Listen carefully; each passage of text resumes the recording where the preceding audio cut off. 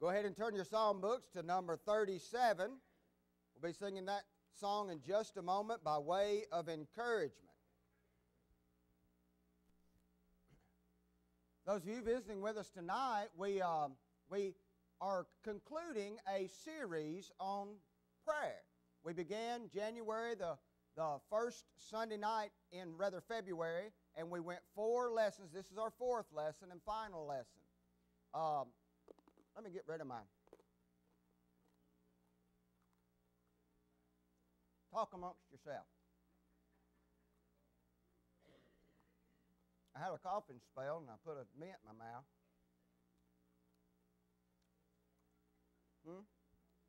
I believe I'll be all right once I get rid of this. You getting this on DVD? Should have. By the way, we've got DVDs coming out, and we're putting them out on Facebook and so forth. We'll be writing a way that you can get on the internet and go look at the lessons, but ignore this part.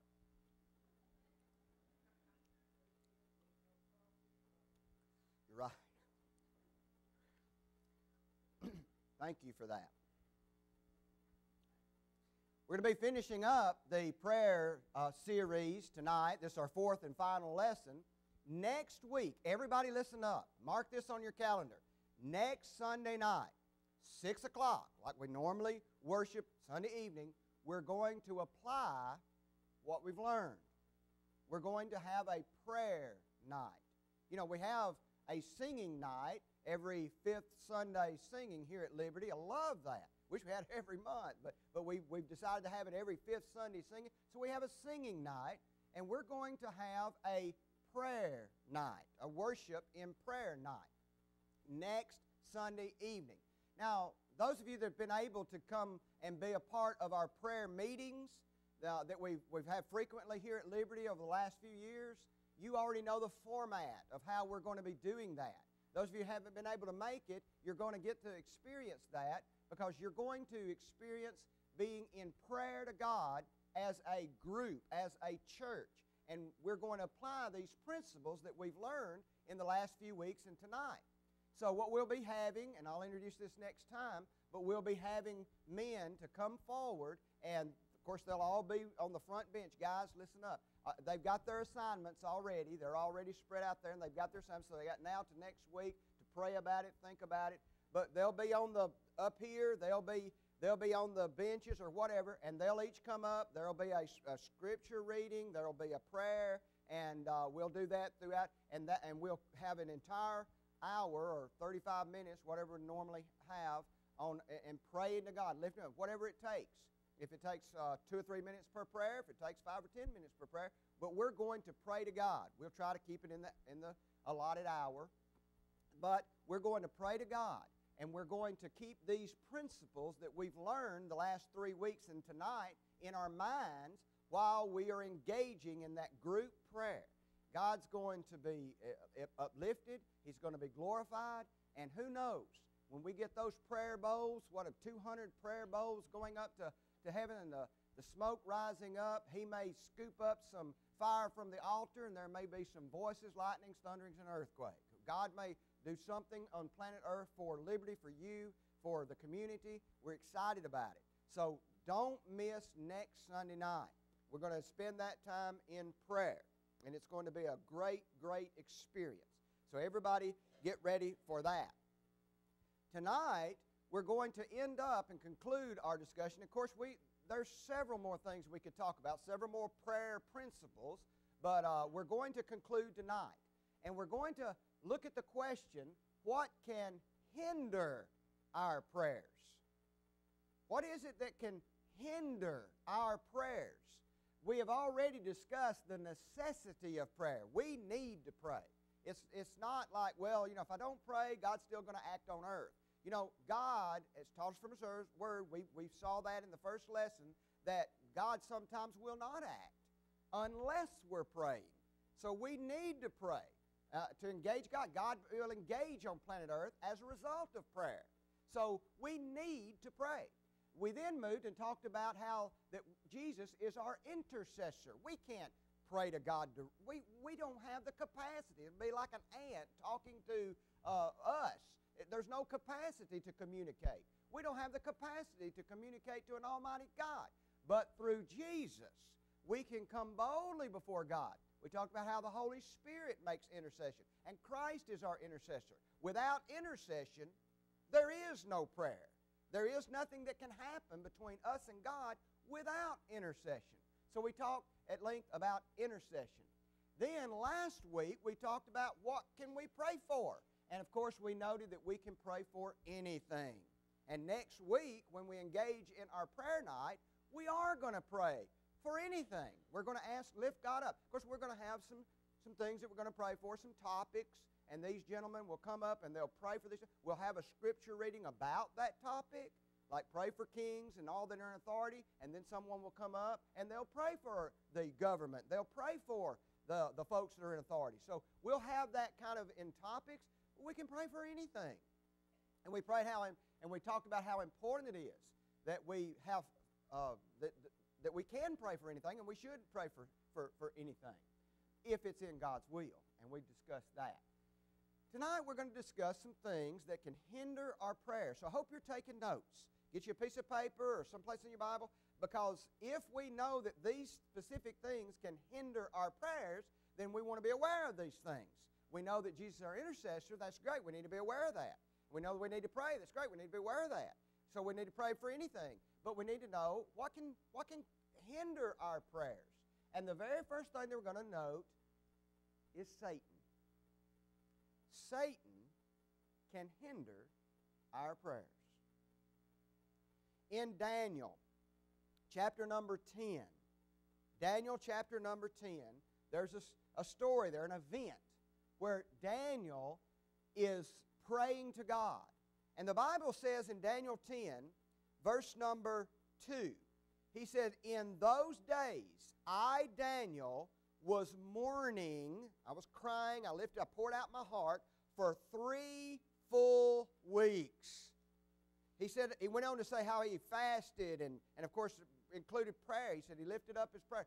So for 3 full weeks, 21 days, Daniel was engaged in prayer and fasting and pouring out his heart to God. But if we skip down to verse number 12 of that same chapter, someone came to Daniel. It was an angel. He said unto me, "Fear not, Daniel. Don't be afraid, Daniel." Listen to what the angelic being said. He said, "From the first day that thou didst set thine heart to understand," from the 21 days ago, what? "To chasten thyself before God." You're fasting, you're praying before God. Listen, "thy words were heard." We've been listening to you in heaven for 21 days. From the first day you started praying and fasting and pouring your heart out to God. From the first day till this day, for 21 days, we've been hearing your prayers in heaven. He said, "And because we've been hearing your prayer for 21 days, I am come for thy words." Because you're praying, God has sent me, this angelic being, as in a response to your prayer. But, look at verse number 13 if you're there. "The prince of the kingdom of Persia." That is an idiom, that's a clause describing Satan, the enemy. He said he stood against me for 21 days. Satan prevented me from responding for 21 days. "But lo, Michael," that's the archangel, one of the chief princes, "came to help me." And then he went on to discuss what he wanted to discuss when he got there. Here's the point. When Daniel began praying, there was spiritual warfare going on. And Satan was involved in hindering the process of prayer and answer to prayer. Now, I realize this is Old Testament. And today we're living under a New Testament, a better covenant, and we have a better intercessor. We have Jesus. We have the Holy Spirit that is speaking things that we can't even speak. So we are in a much better position to pray to God and to intercess with God and communicate with God through Christ. I grant that. But we don't need to ignore the fact that is spiritual warfare going on. In the New Testament, under the New Testament, Ephesians chapter 6, verse number 12 says this, "We wrestle not against flesh and blood," the physical realm, "but against principalities, against powers, against the rulers of the darkness of this world, against spiritual wickedness in high places."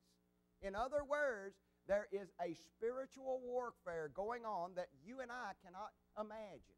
We can't see it, we can't touch it, we can't observe it, we can't even know about it. But it's happening. And it is happening just as sure as there are angels, as sure as there are demons, as sure as there is a Satan, as sure as there is a God in heaven. There is spiritual warfare going on. So every time that we bow our heads in prayers and we get on our knees in our prayers and we are communicating with the eternal God through Christ Jesus, do you think Satan is just sitting on the sidelines saying, "Oh well"?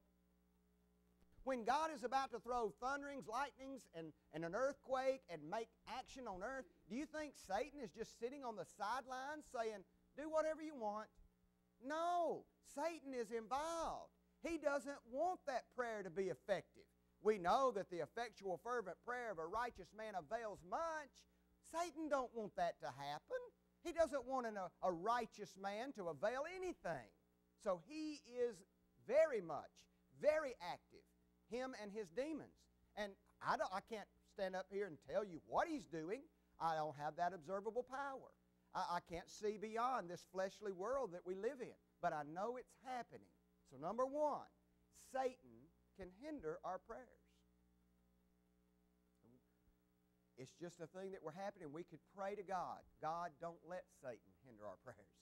"God, Satan, get thee behind me." We could pray those type prayers. "God, do not let Satan win the warfare that's going on beyond my observable realm." You know, we can pray that type of prayer. Bind Satan. I bind Satan when I'm talking to you about healing somebody in the hospital. I ask Satan to be far, far away and just see what God's going to do about that in the spiritual realm. Here's another thing that can hinder our prayers. It seems quite obvious, but it's the truth. Not praying. If you don't pray, that's certainly a hindrance to your prayers by not praying. James 4, verse number 2 says, listen, class, I'll start it, you finish it. "You have not because you ask not."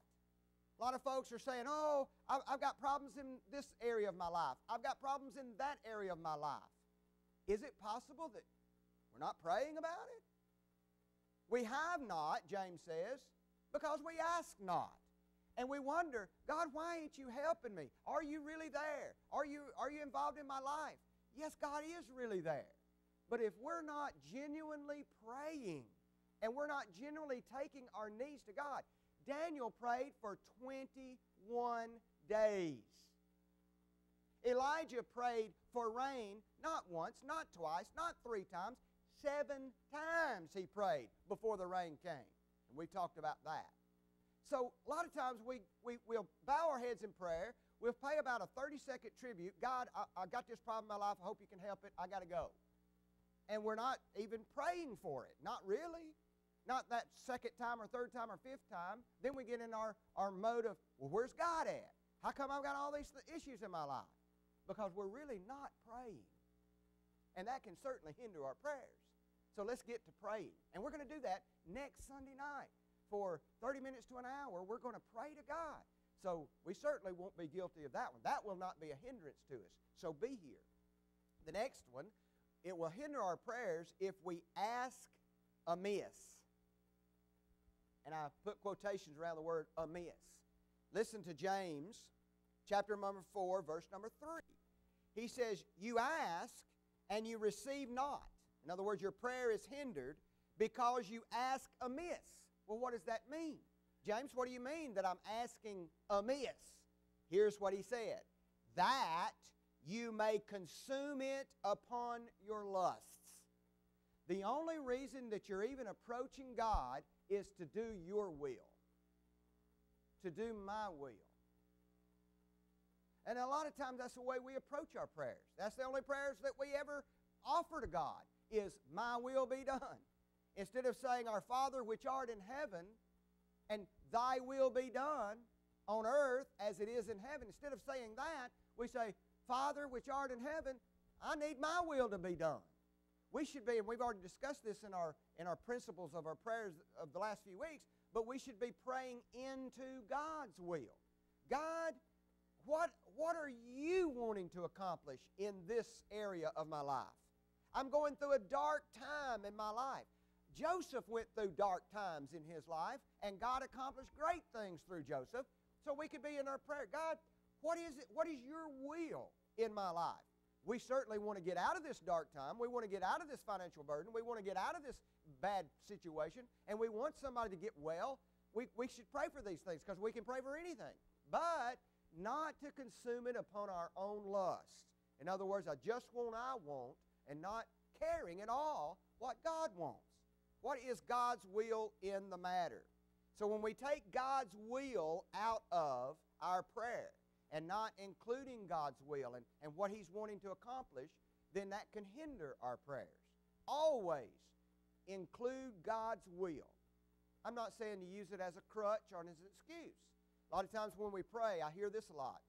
God, so-and-so is in the hospital. I'd really like for him to get well, but thy will be done. Well, that's true. We want to pray that thy will be done. But we're almost like we're giving God an out. We're saying like, well, God, if it be your will, then get him well. So he didn't get well, so that must not have been your will. So that's fine. You're out. You're off the hook, God. No, I'm not saying praying like that. We're going to pray in faith. We're going to pray not doubting. We're going to see that in a moment. We're going to pray that God can get that person better. But certainly include the spirit of his will, not my will. That's very, very, very important. And then, of course, doubting. That's the next thing. It can hinder our prayers. James chapter 1, still in James, verse 6 and 7, he says this, but let him ask in faith.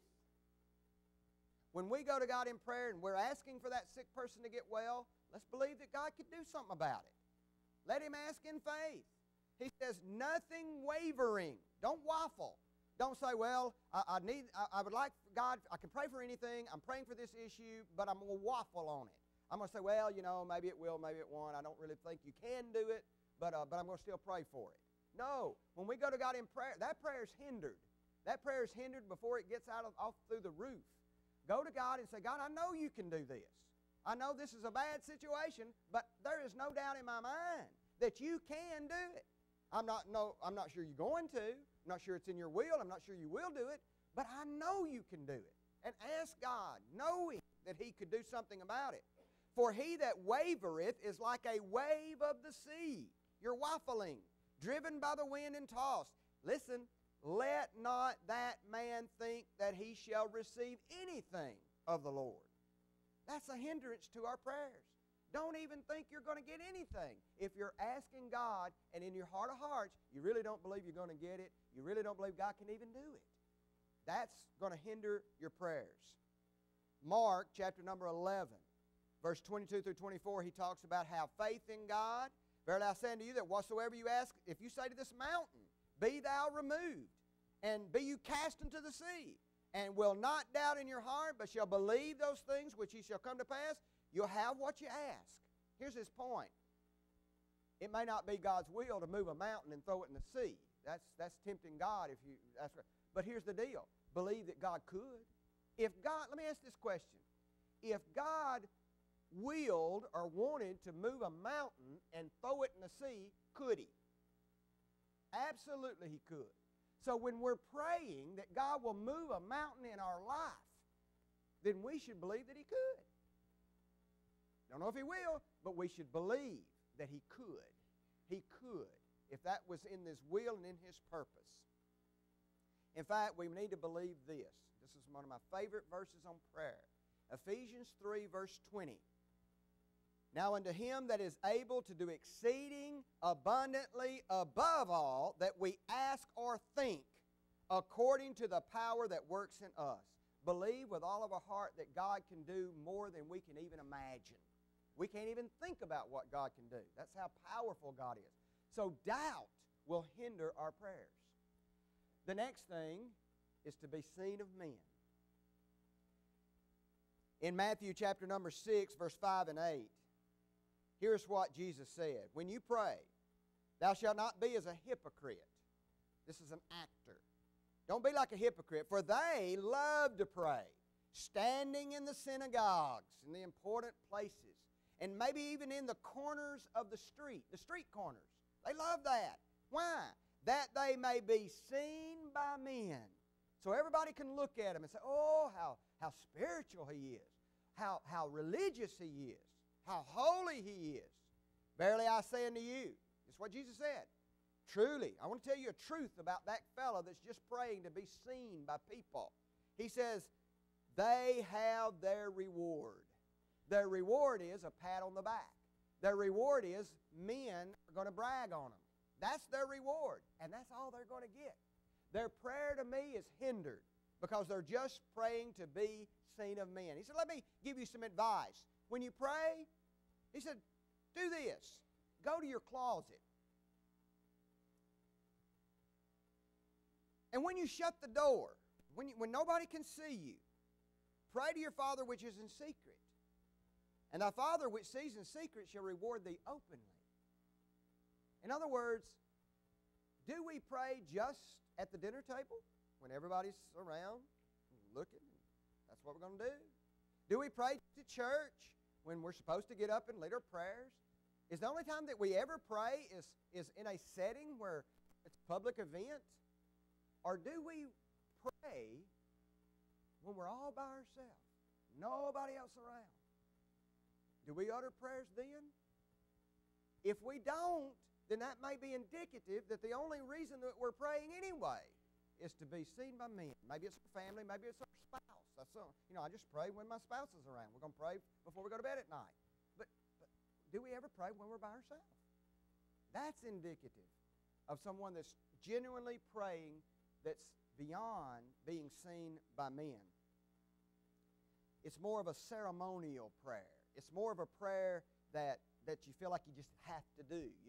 God is great, God is good, let him thank for our food, amen. Nothing wrong with teaching our children that prayer. But here's the idea.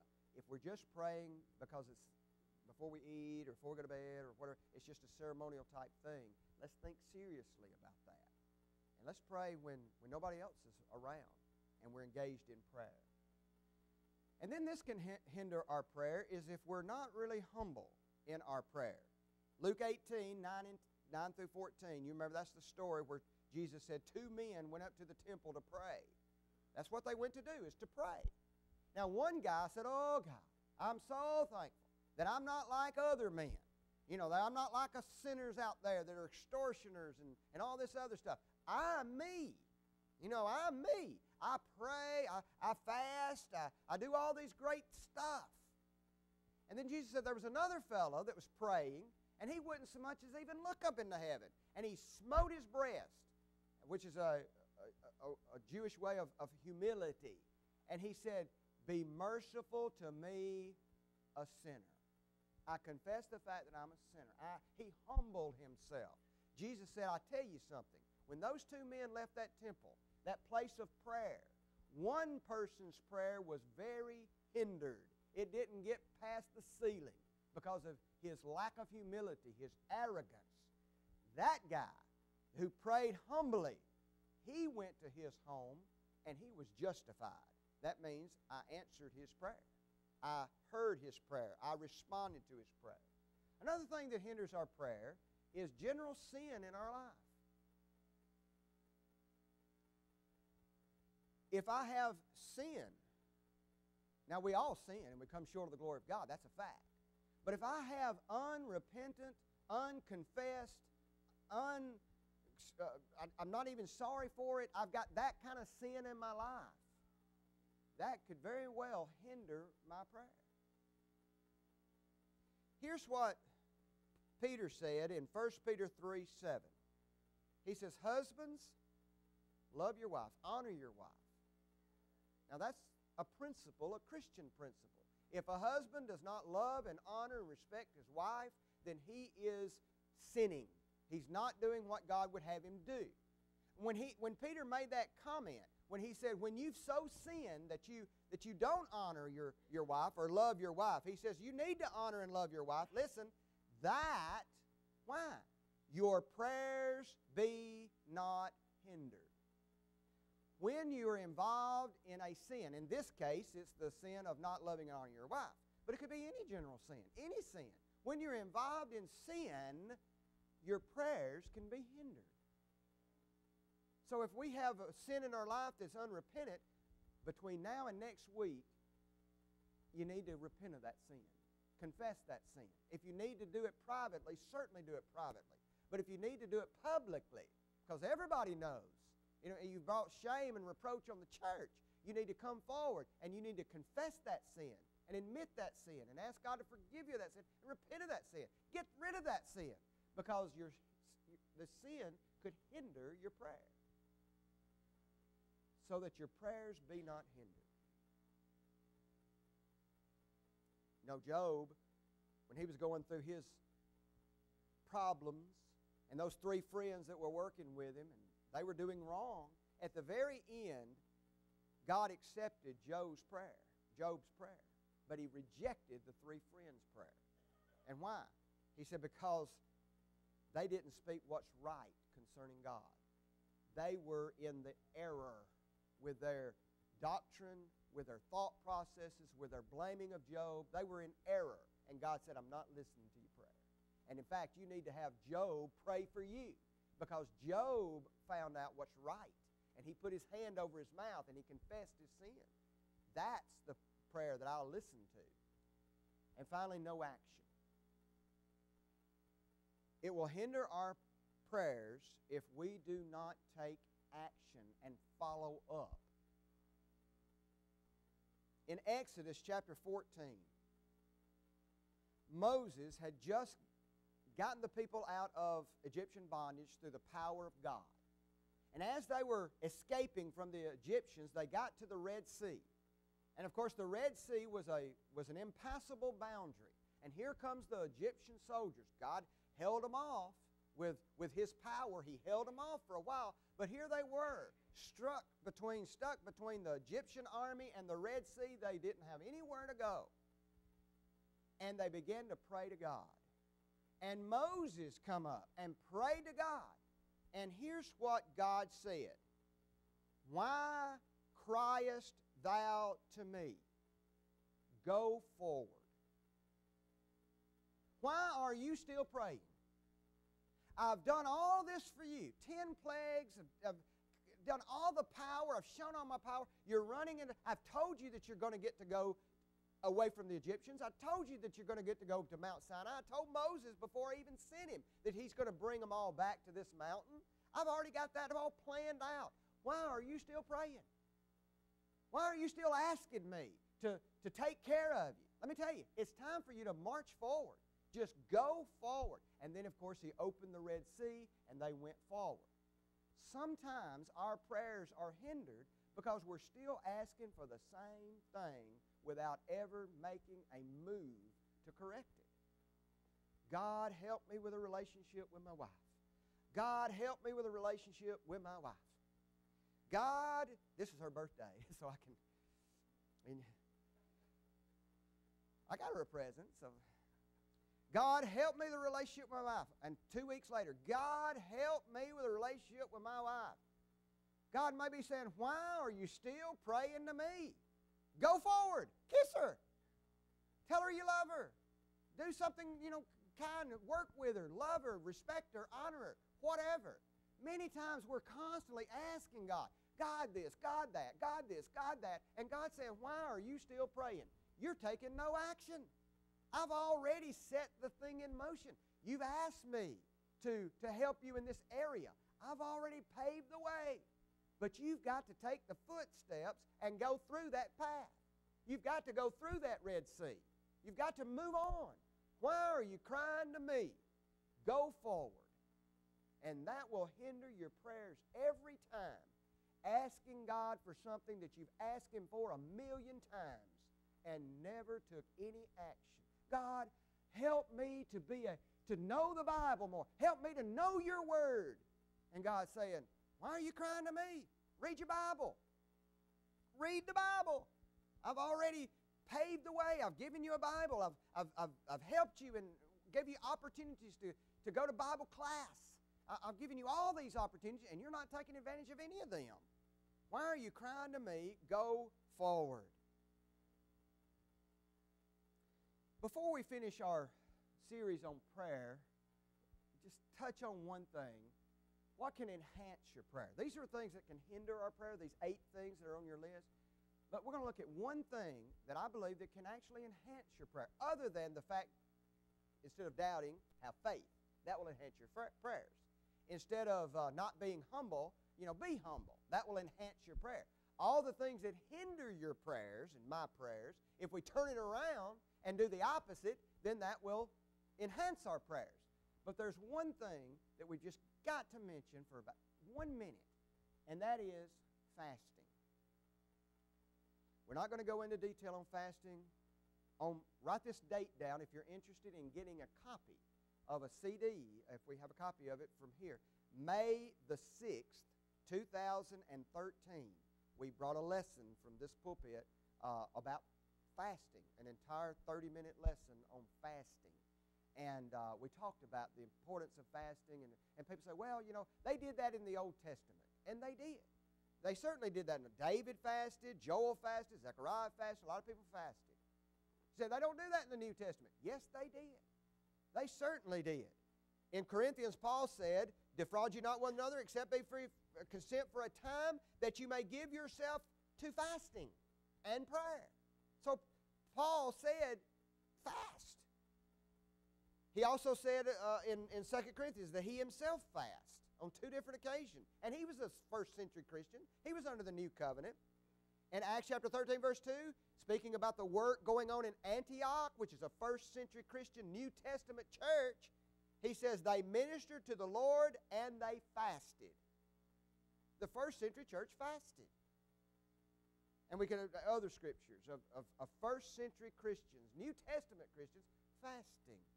In fact, next week, when we come together to pray, if you can, now this is not something that God said you must do or you're going to go to hell. Never, anywhere in the New Testament, did he say you got to do it. But if you can, and you're healthy enough, and if you could skip a meal, skip breakfast, skip a lunch, and just fast. You don't have to fast for 40 days and 40 nights. You fast for 6 hours. A lot of people fast. Did you know that you fast every night? When you go to bed at night, when you get up in the next morning, you eat a meal. What do you call that meal, class? Breakfast. B-R-E-A-K-F-A-S-T. Break fast. That's what breakfast is. You broke your fast where you didn't eat all night the night before. It's a break fast. So just skip a meal. And maybe next week before you come, maybe skip your breakfast, skip your lunch, or skip the supper, whatever. Or if you can physically do that, healthily do that, don't hurt your health. People that's got sugar problems and all that. But fasting is certainly a very important part, something for us to study. Jesus himself, he said, when you pray, when you give, when you fast. He didn't say if you pray, if you give, if you fast. He said when you do it.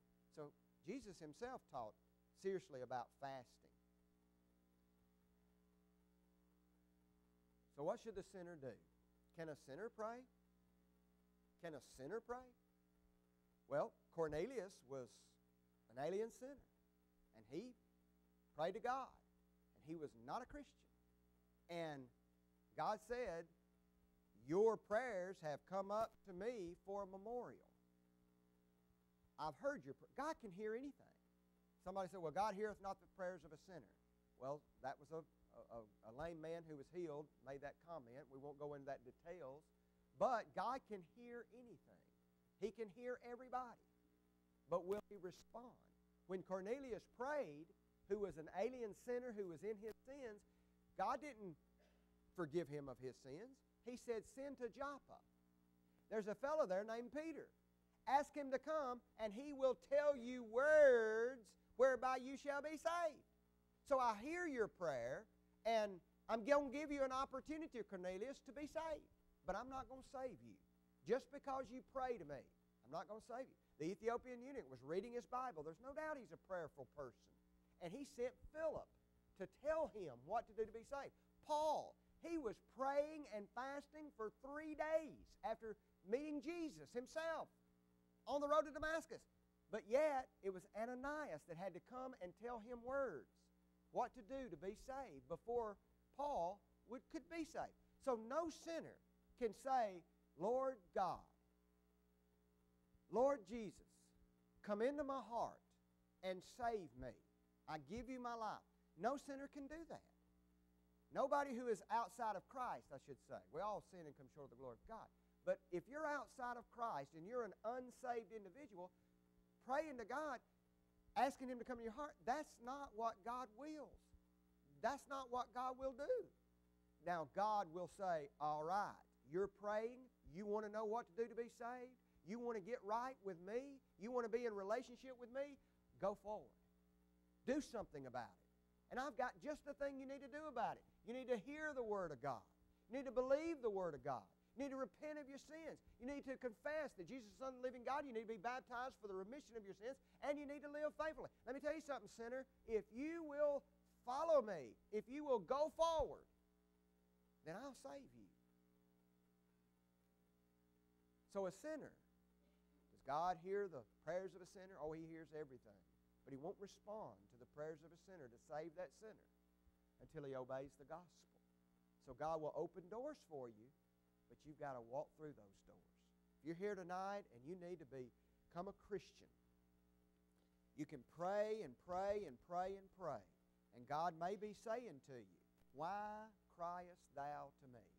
I've given you so many opportunities. Go forward. So why don't you come forward? While together we stand and sing.